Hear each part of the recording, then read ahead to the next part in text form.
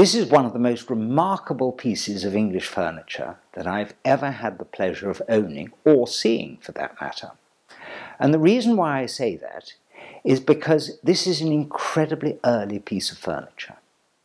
It was made around 1690, and it is the only known red lacquer secretaire of this form that's known in the world. There is a black one that's at Burley, but it's in nothing like this condition.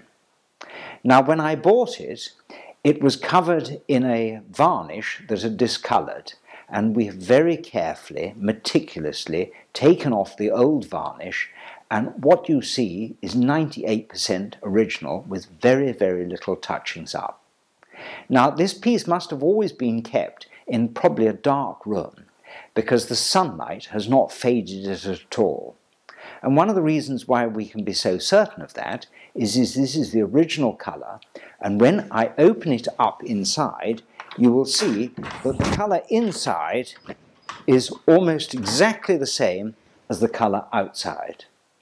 Now, it is filled with secret compartments, and I'm going to show you where they are. This comes out to reveal a box behind so that people can keep silver or gold coins or whatever it is that they want to hide. And then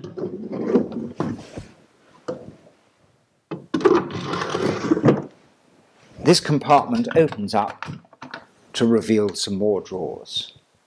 And as you can see, the colour is spectacular.